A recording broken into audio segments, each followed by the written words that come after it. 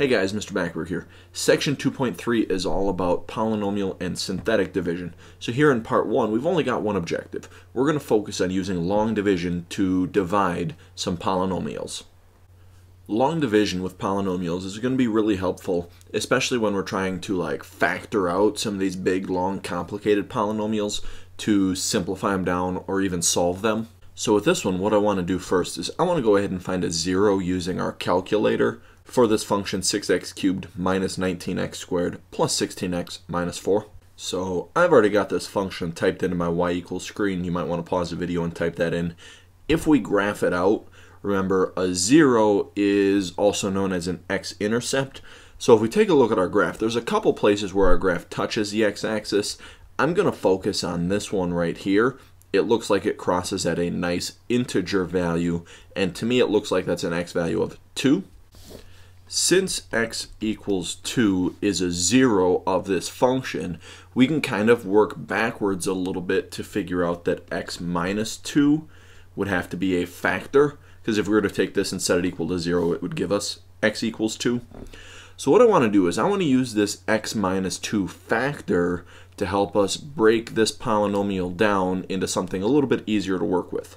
Now remember, factoring is just like division, so that's where this whole long division thing comes into play. We're going to do our division to factor out this polynomial. Now we're going to set it up exactly like long division from like 3rd or 4th grade. So we put our division symbol, we're going to take this big long polynomial, and that's going to go underneath that division symbol, so 6x cubed minus 19x squared plus 16x minus 4.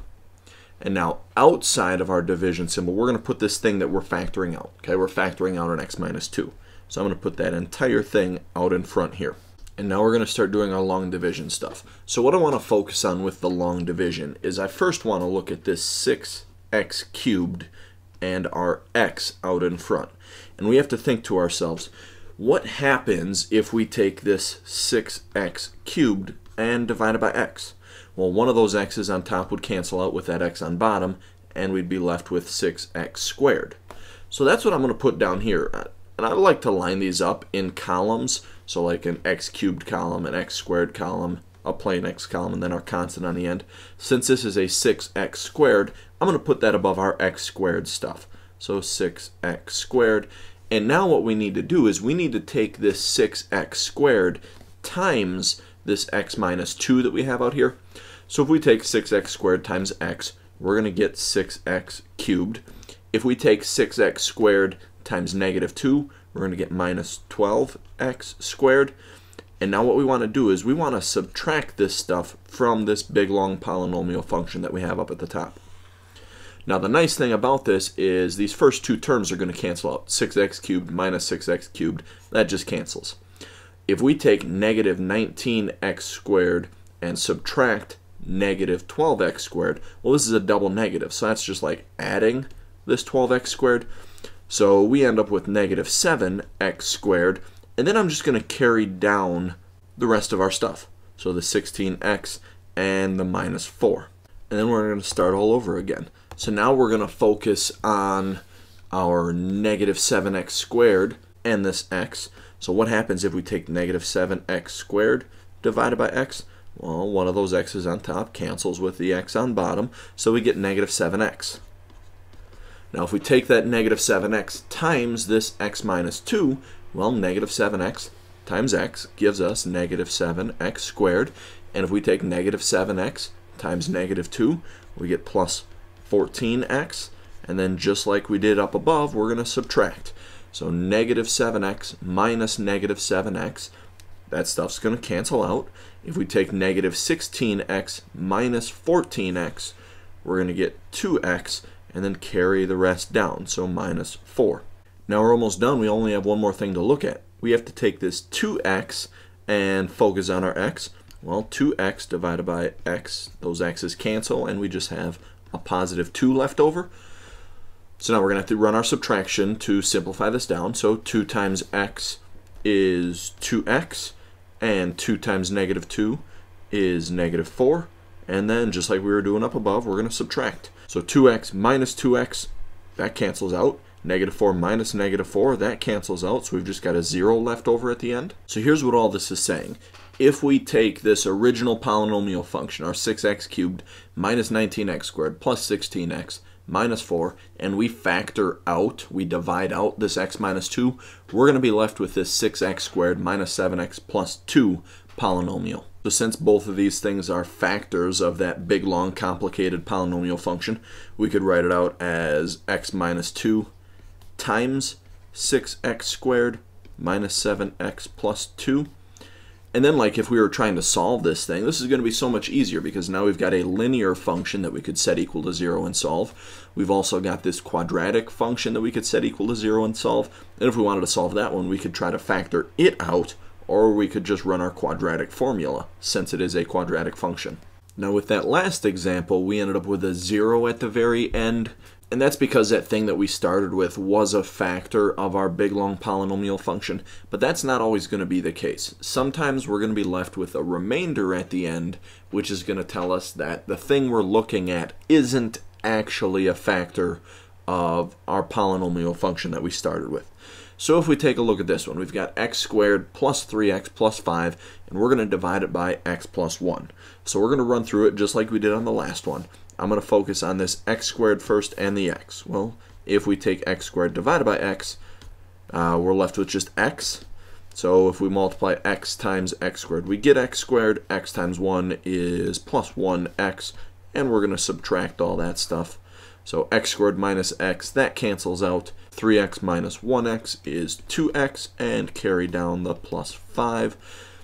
Now if we look at the 2x and our x, well, 2x divided by x is just 2, so plus 2 up at the top.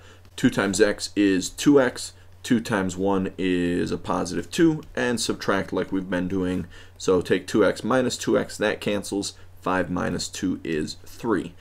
Like I said earlier, since we don't get a 0 at the very end, that automatically tells us that this x plus 1 thing isn't actually a factor of x squared plus 3x plus 5. All right, next example, we're going to take x cubed minus 1 and we're going to divide it by x minus 1. Now, before we actually start this division, there's a little bit of an issue with this x cubed minus 1. And the problem is that it's missing some things. It doesn't have an x squared term. It doesn't have an x to the first power term.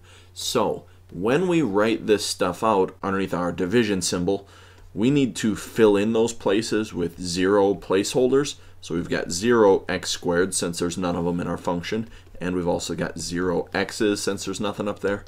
Okay, we need to remember to fill in those zeros because it's going to make the division and the subtraction so much easier on us.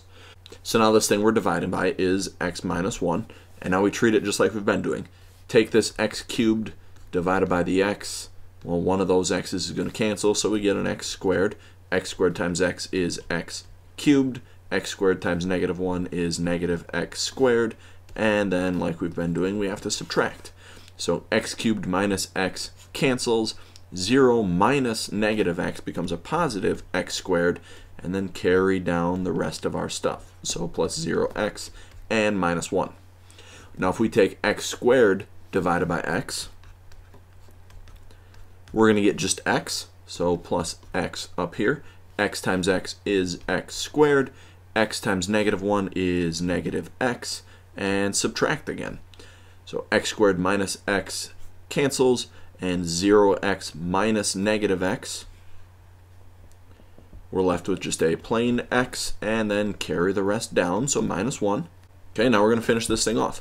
So we got to look at x divided by x. Well, x divided by x is just 1. So we've got a plus 1 on the end. 1 times x is x. 1 times negative 1 is negative 1. And then, just like we've been doing, subtract. So x minus x cancels. Negative 1 minus negative 1 also cancels. So we've got a 0 left over at the end. So that would tell us that this x minus 1 is, in fact, a factor of x cubed minus 1, since it divides evenly. Alright, last example. We're going to take this big, long polynomial function and we're going to divide it by x squared plus 2x minus 3. So, I've already got my division set up. I'm just going to jump right in. I'm looking at this 2x to the 4th and the x squared. Well, 2x to the 4th divided by x squared. Two of those x's are going to cancel on top, so we've got 2x squared. So if we take 2x squared times x squared, we get 2x to the fourth. 2x squared times 2x gives us plus 4x cubed, and 2x squared times negative 3 gives us negative 6x squared. And then, just like we've been doing all along, subtract.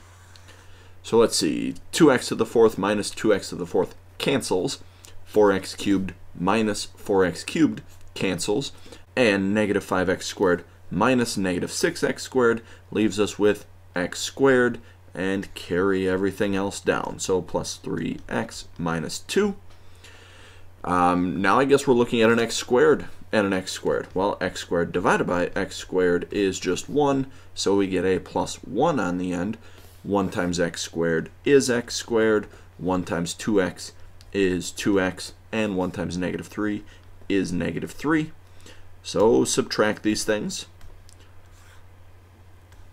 X squared minus x squared cancels. 3x minus 2x is just 1x. And negative 2 minus negative 3 is plus 1. Okay, now this one did not divide evenly, so that should tell us right away that x squared plus 2x minus 3 is not a factor of this big long polynomial function. That's it as far as this video goes. Thanks for watching, guys. Make sure you fill out the Google form linked in the description down below.